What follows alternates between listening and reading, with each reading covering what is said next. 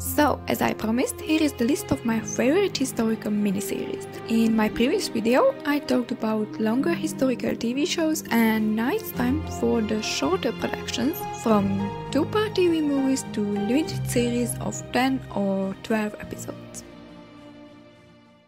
Tut is a Canadian-American miniseries about the Egyptian pharaoh Tutankhamun. It is a highly fictionalized drama about the boy king's reign, beginning with the fact that in the series Tutankhamun looks like this and not like this. But anyway, it is a good time travel to ancient Egypt, to an age we rarely see on screen. We can see some epic recreations of the city of Thebes, the Valley of the Kings, and Tutankhamun's famous sarcophagus. Future generations will scarce remember those who perished tonight, and history will acclaim the greatness of Tutankhamun for saving the lives of so many.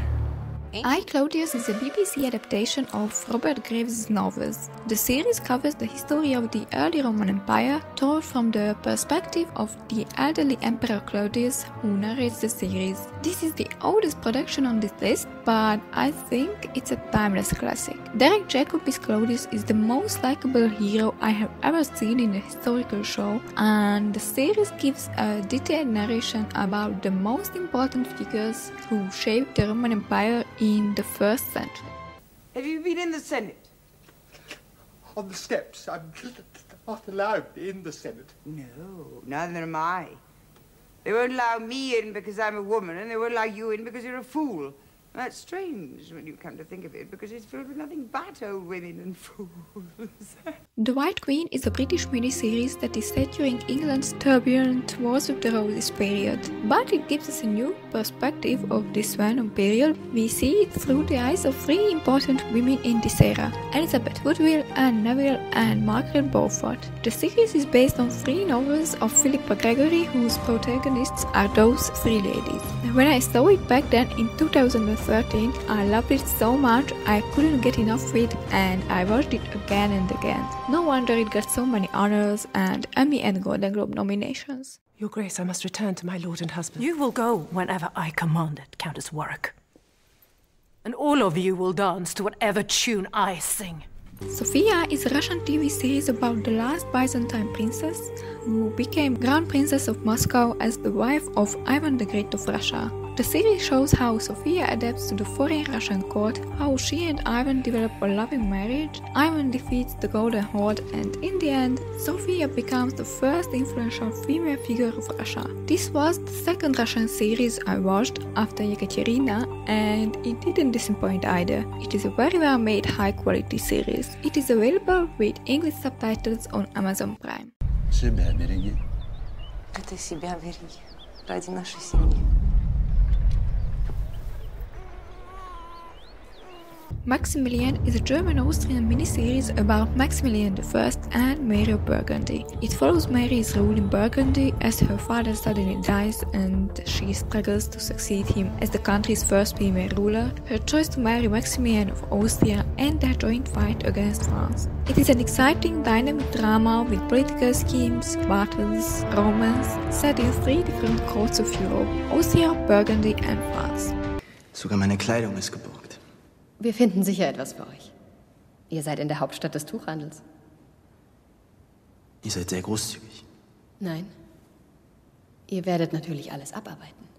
The White Princess is the sequel of The White Queen. It is also based on Philippa Gregory's novels. The protagonist is Elizabeth of York, the White Princess, who has to marry Henry VII after he and the new Tudor dynasty emerged victorious from the bloody Wars of the Roses. So in the series we see the turbulent first half of Henry's reign. Through Elizabeth's eyes, we see how they both find their way as King and Queen of England. Jodie Comer is very good as Elizabeth of York, Michelle Fairley is also great as Margaret Beaufort, and actually I also read the book The White Princess, and I must say I liked the TV series much better. They made several differences in the adaptation that made it better in my opinion. I sometimes wonder what I would have been. What I would have chosen had my life been ordinary.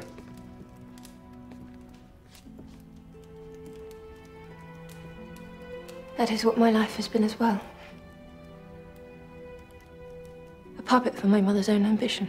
Conquistadores Adventum is a Spanish series about the first 30 years of the colonization of the Americas, starting with Columbus's first voyage and including the most important events in these 30 years, Magellan's circumnavigation, for example. It is a very detailed, kinda objective account of the events. It is almost like a documentary. So it's very accurate historically, and the American locations are also authentic. Y decís que vuestra intención es sortear por mar el nuevo continente y continuar viaje hasta las Indias. Así es, Excelencia. ¿Puede don Fernando de Magallanes ilustrar a todos los aquí presentes acerca de por qué debería la corona española patrocinar una expedición de tal envergadura? Wolf Hall is a British miniseries based on Hilary Mantel's novels. It is about Thomas Cromwell's rise to power in the court of Henry VIII. The show has been praised for its accuracy compared to other modern Tudor dramas like The Tudors or The White Princess. I think it was rather a critical success than an audience favorite. As far as I know, it's not that well known worldwide as other British serials. Its cast has some very good British actors, Damian Lewis, Claire Foy, Jonathan Pryce, and young stars like Tom Holland and Thomas Brodie Sangster. You say that if I die, he can put another queen in my place. I can't imagine anyone else in your place, sweetheart. The Virgin Queen is a 4-part miniseries about the life of Elizabeth I, starring Anne-Marie Duff and Tom Hardy. It was made in 2005, and in the same year another Elizabeth drama came out, Elizabeth I, with Helen Mirren, which was more successful than this one, but for some reason I like the Virgin Queen better, and I also prefer Anne-Marie Duff's Elizabeth. It is quite an accurate portrayal of Elizabeth's whole life, from her difficult young years during Mary's reign to her death after her long and eventful reign. I have the body of a weak and feeble woman, but I have the heart and stomach of a king, and a king of England too! Peter the Great is an American miniseries about the life of Peter I of Russia. It had an all-star cast back then in 1986. It was very successful, it won a lot of awards. I saw it many years ago and I liked it very much, and although now I know that it had several historical inaccuracies, I still think it is one of the best miniseries I have ever seen. The wooden palace cannot be defended. It can easily be burnt to the ground. It's better than being attacked in the Kremlin in the middle of the night, with no escape. My sister had the same plan when I was a boy. John Adams is an American miniseries about the founding father who was the second president of the United States. It is a pretty accurate retelling about John Adams' role in the American independence and in the country's first years. The series also focuses on his relationship with his family, especially with his wife, Abigail Adams, who was not only his trusted friend but also his political advisor.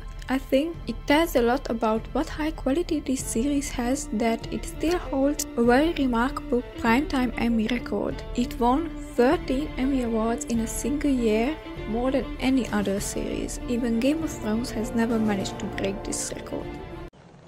This war touches people that your Congress treats with the same contempt King George reserves for the people of Boston.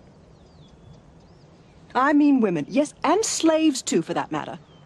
Napoleon and Josephine, A Love Story is a 3-part miniseries about the famous love story of the Emperor of the French and his first wife. It is about the story of their love from their first meeting to Josephine's death, but the series also includes the most important events in Napoleon's career during these years. Even though it didn't have much success back then when it aired, I think it is one of those few TV series that aged very well throughout the decades, and it still looks very good. You couldn't tell it's more than 30 years old. The costumes, the scenery, everything looks very good and of high quality.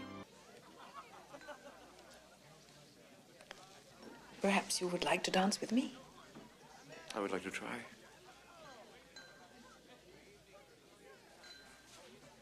Victoria and Albert is a British TV serial with Victoria Hamilton and Jonathan Firth. It covers the romance and family life of Queen Victoria and Prince Albert, while showing some of the most important political events too during Victoria's early reign. I think this has been the most accurate representation of this couple so far. Their whole relationship is built around scenes we know that actually happened in real life.